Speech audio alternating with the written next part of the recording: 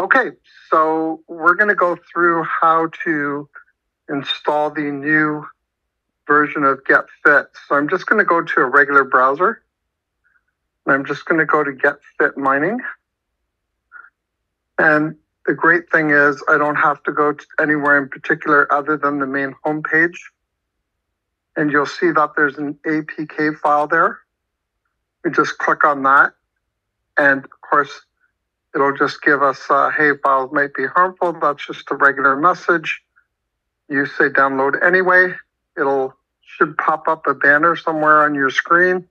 You can click on details. So this way you'll know where to find it. When it's finished, it'll come up like this, and you simply click on it and then click on install.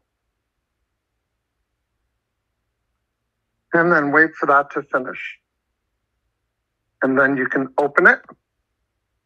And then you're going to click on allow.